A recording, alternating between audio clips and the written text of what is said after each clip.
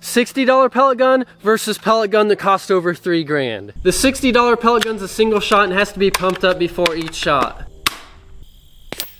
It took me 6 shots to hit this from 30 yards away, and that wasn't even the one I was aiming for. The expensive pellet gun's filled up by this air compressor and can shoot several of these 18-round magazines before needing refilled again. The accuracy of this thing is insane. I also got the scope cam on so you guys can see the shots.